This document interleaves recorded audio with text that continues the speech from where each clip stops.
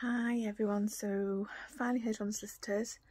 Think it's going to be 1 to 2 weeks and hopefully we will be completed.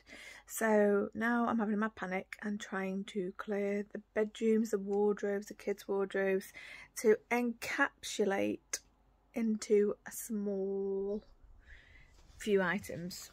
And this I thought would be easy and it's so not easy. Like, I can't even tell you how hard it is not to cling on to things that you think are important to you, but they're probably not. But yeah, I'm finding it very, very difficult to shrink things down into motorhome size items. So yeah, it's taken me and Sam hours this morning to go through our wardrobes. And this is pretty much the result. Piles and piles of clothes. Charity shops. Charity shop nightmare. They're gonna hate us. And out here, more stuff to sort and deal with. Isabella's bedroom, looking horrific. Euan's bedroom, not even started in there yet, but how are we gonna even get rid of all this stuff, I don't know. But yeah, so that's gonna be this week's task. And we've still got the loft to do, so wish me luck, I'm gonna need it. So, tucked up in bed last night in this house. Very weird. Bought this house back in 2006, I think it was. Completely off grid, not been built. And yeah, it's got a lot of memories, so it's gonna feel really weird leaving, but feels like it's time. I am absolutely shattered. It's been a really, really hectic few days, weeks even actually, trying to get this sale to go through. Lots of dramas with the estate agents, sorry, not estate agents, solicitors, that's how tired I am. And yeah, last night now in the house, because tomorrow night we're going to sleep in the motorhome, Bessie, the old one. And then hopefully on Friday we will be meeting the new owners of the house, giving them the keys, and then Saturday or Sunday, possibly Monday, we'll be going to get the new motorhome depending on when the funds are cleared in our account. But yeah, we've been really quiet. I know not doing anything YouTubey, but it's been crazy busy. I'm sat in bed watching a YouTube, who am I watching? Jodie and Joe. This is new, not seen these two before. They're doing a van conversion, so I've been watching them install a Chinese diesel heater, which actually we have just ordered a diesel heater, but we ordered some German one. Sam knows more about that, I'm not sure about that. And my eyes are watering and my eyes are bleeding, and the reason being is because in my ensuite bathroom, I'm going to miss that, I've had to spray the shower with that, you know, the mould and mildew stuff. I'll leave it overnight because tomorrow I'm going to be cleaning, like, I don't know why I do this, but I'm going to be cleaning the house very top to bottom. So yeah, I've got very watery eyes, which doesn't help with the tired look in my eyes at the moment. And yeah, that's where we're up to, so fingers crossed. Last night in the house, motorhome tomorrow night, and then head off to go and buy the new one in a few days. Speak to you soon. Hello. Well, finally, what a week it's been. We have been up and down the stairs a million times and we've completely cleared the entire house. So this big transition into going full-time travelling is complete. We just found out that the solicitor has actually put the money across. So this is the main thing, basically, in a nutshell, so that we can purchase our other van and then start beginning the journey, basically the open-ended journey to travel around, see stuff, but the end goal being that we are gonna find somewhere else to live, maybe like a plot, and I'll build my own sort of eco house and be off grid. It's taken endless research to do it, which is great, but I've also met lots of people on the road who do similar, and we're going to go and visit a few full-time van people and see their setup, see how they go. And we met a lot of them at the Hef Festival, which is in January again in Wales. So there's people come from all over Europe for that one. It's absolutely great. But this feels quite surreal, really, to sort of be in there. I'll turn the camera around, this was our bedroom, kids' rooms, you know, daughter's bedroom. It's bizarre because I'm literally walking around the house completely empty, not a stitch. The new buyers are coming at 1 PM, which is in about 15 minutes. And yeah, we've been here for over 10 years, so it's a huge decision to make, but I feel good. I feel good about it, you know. We get the van we want, the Adrian Matrix, so it's taken a long time to even find that van, but we have done it. We have done it. I feel like I've been sleeping rough. And Bex has been like a whirlwind as well.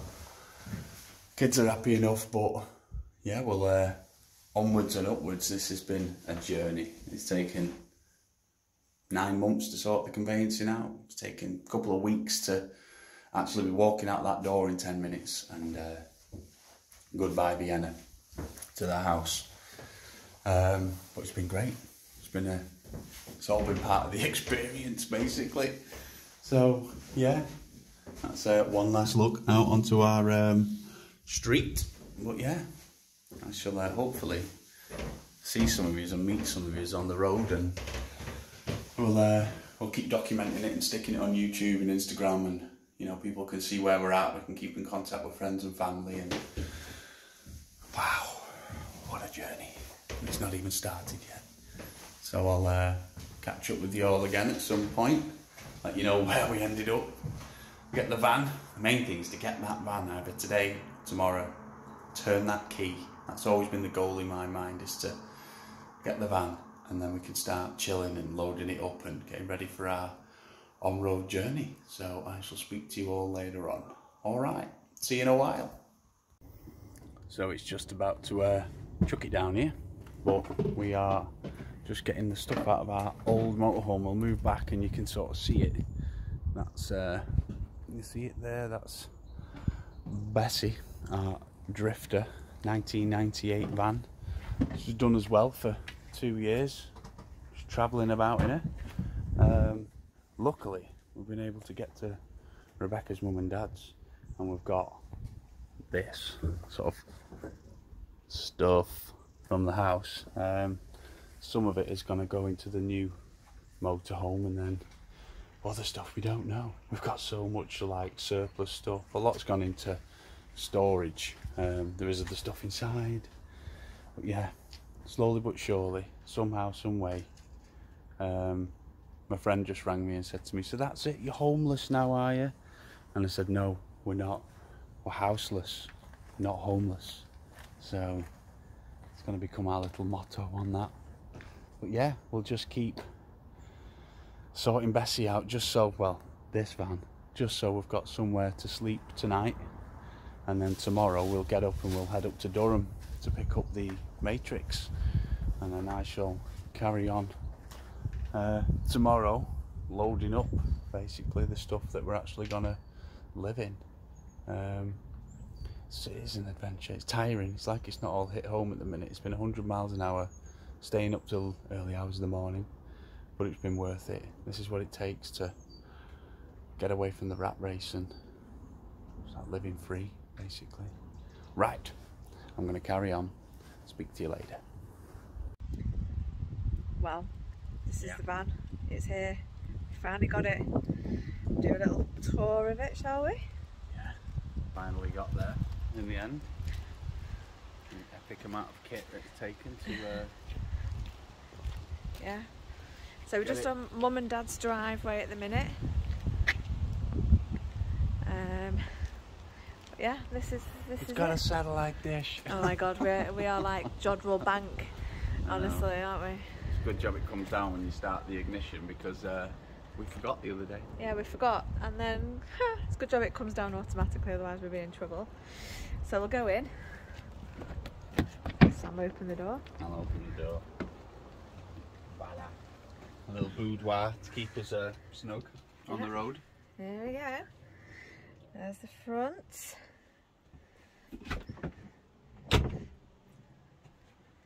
We've got a big fridge as well. Big Get fridge. stuff in. Our other one was about this big. Yeah. It was a nightmare. This is our bed up the top here, which drops down. Hopefully we're not going to have any motor problems with it. Bed's up there. Electric bed. And the that goes into the kids' bedroom. Bit of a kids' mess, but yeah. standard children's bedroom. We're not having to faff making beds like we did in the other one all the time. We're doing an assault course every day. But they all seem quite happy in here. Open this door. Yeah. That closes off then. Shower here. This side, and then toilet, bathroom. We did find out though, the hard way, that the plug hole was leaking. First time we turned the shower on, there was a big river run across the floor and it was doomed. So luckily I was able to take the drawer out and fix it. Get my hand under and fix it with Araldite. Yeah. So it's super duper. But yeah, there's the bed. Comes down up there. Press the button, Sam. Let's see it in action. The bed. Just a little bit. It's quite slow. But yeah. Oh yeah, comes all the way We down. won't take it all the way down because we do have to move some cushions and but no making up of the beds. Things, yeah. Winner. It does come down to like here, so up it goes. Give it a little bit a bit of support. Yeah. Still don't know what everything means on this control panel yet. Not fully. You turn the hot water on and the electric, a few different modes, and well, we'll work it all out. We'll read some instructions, but we've finally got our Bluetti box now as well. So yeah, we actually haven't read any instructions on that neither yet. Not even opened the solar panel packs, but we shall have power. So power off grid. Power off grid. So we're not going to struggle, but I guess we'll just learn on the road. Condense a bit of the kit. Should we have a look at the garage? Oh God. The garage of doom. Yeah. It is in order, but we've got some suffer bags.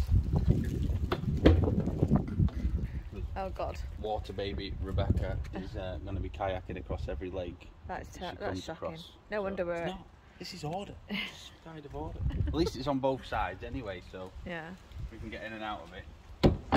We need to reorganise that. It's just basically been thrown in for now, hasn't it? But it's powerful. Drives like a dream. For now. See if I can get a better video of it. So we're just on Mum and Dad's drive at the minute. But yeah, here's the beast. Chuffed. So we are off to the Weybridge. I'm slightly anxious considering the amount of stuff that's in our boot. That we are going to be well overweight. So let's see what it's going to be. So we're on the Weybridge. Wow. Oh my God, we can't tell whether it's a 2 or an 8. Is it a 3860 or 3260? Because there's a big difference there. What is that? Look, the LEDs are out a little bit. Is it 3260 or 3860? Yeah, it's the wrong way round. Backwards 9. That's the 32. Right, she's got it in the office down there as well. She's got it in the office. Let's see what the lady in the office says. Oh God, it was 3860. 200 kg over. Oh my God, we're gonna have to go and deal with this now. So C1, get that sorted possibly. Yeah. If we have to do it, I'll go and do it. If we have to do it, I've done the medical and the practical, not the practical, the test and the hazard awareness. The multiple choice it was, wasn't it? You did. Yeah. So you've still got to do the hazard awareness. And the test. And then the actual practical side of it. But we're thinking we're going to stay in the UK until the end of January and go abroad from the first week in February. And the reason we're going to do that is there's a few reasons, isn't there? Well, we're going to the lakes with Rebecca's sister. Yeah, on Tuesday. We've got that, and then we've got to do with my daughter with another motorhome full-time person up in Morecambe. No, she's not full-time. Oh. She lives in they live in a house, but they're home educating, and Isabella made friends with her at the home educating festival. So it's her birthday, so she's having a sleepover in Kendal, and then Sorry, I've got a little face here, Look. missing out. Benji. 2 months. Feels like he's missing 2 out. months in the van as well. Fun and games. What we're doing? What we're saying? Yeah, we're going to go up to Kendall. Oh yeah, got Kendall. We've got that, and then we've got in the start of December we're meeting my uni friends, aren't we? Yeah, for a shindig down south, yeah. in Surrey. And then we've got Christmas. We'll be here before we know it, no doubt. Yeah. Then we've got the Home Educating Festival in Wales. It's third week in January. So then the plan is to go after that, and also we've applied for your Irish passport. So that is another reason why we're hanging around, because we're hoping that so we can get around the Shenzhen rules and well, that will hopefully come, make our border crossings a bit before easier. we go. Apparently, if you're an Irish passport holder. Yeah, so they're our reasons for hanging around England. But I am nervous about that, because I feel like the kids are going to be fed up because the weather's going to be bad, and also it's England and trying to find park-ups. Well, we can go into Scotland. We did talk about going into Scotland a bit into Ireland, because we've been looking at properties for ages in Southern Ireland, potentially buy and sort of make up. But we can't go to Ireland, can we? Because we have to have the animal health certificate. Not yet. And we're not doing that and spending that money just for the sake of a few days, because we're going to obviously get the passport, aren't we? This dog. Oh, she's got to be spayed. It's going to be a conehead in a November. Week or two.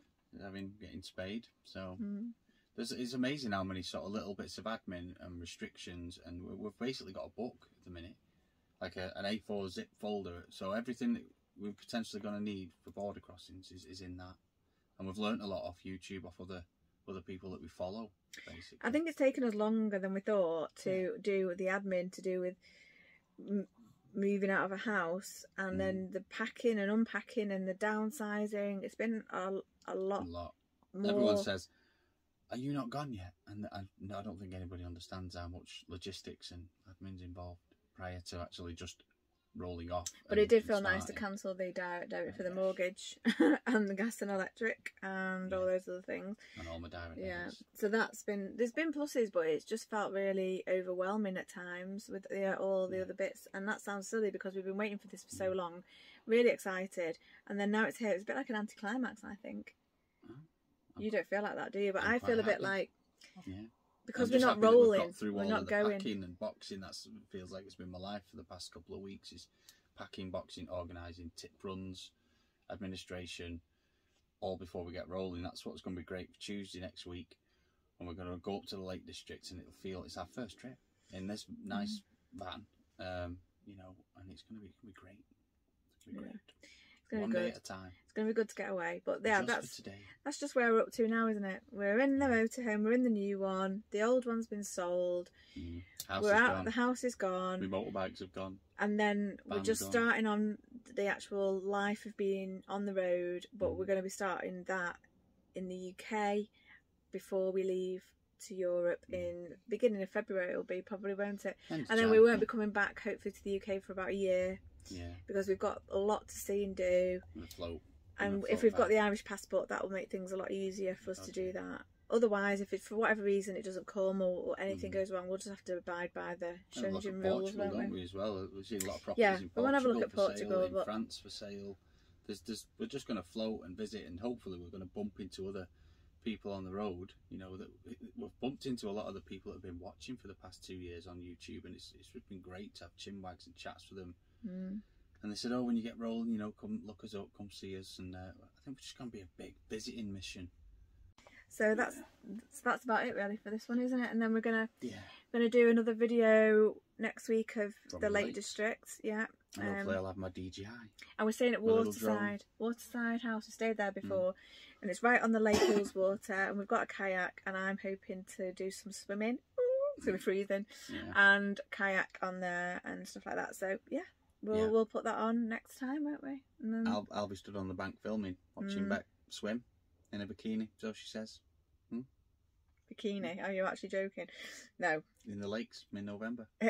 For one, I wouldn't put a bikini on in the Lake District, and then two, as if on you. No, sorry, you're not going to see any of those types of videos on this channel. If me in my bikini, I'm really sorry, it's not happening. Yeah, well, it's going to be a good... I feel good. I feel Okay. positive. It's going to be a...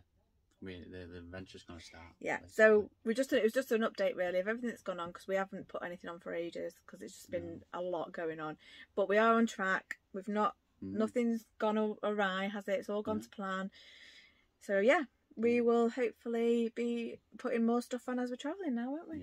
Yeah. Speak to you all from the Lake District next week, I think. Yeah. Mm. Bye now.